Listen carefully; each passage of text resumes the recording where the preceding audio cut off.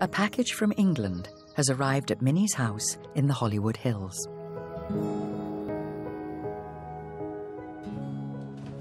Han! Coming! Look at this. Okay, you pull it out really, really gently.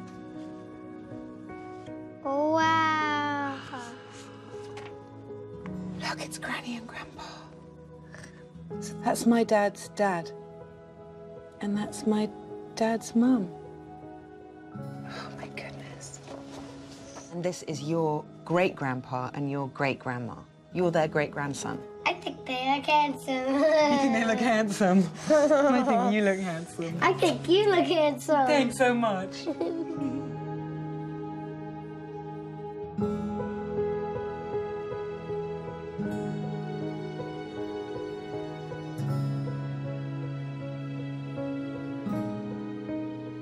I wanted to be able to tell Henry more than I knew myself. I didn't want it to just be a bunch of question marks. When you don't know anything about a certain part of your life, finding out some things is both amazing, but also incredibly difficult, because it's like pulling the thread on a blanket. It just begins all of these other questions.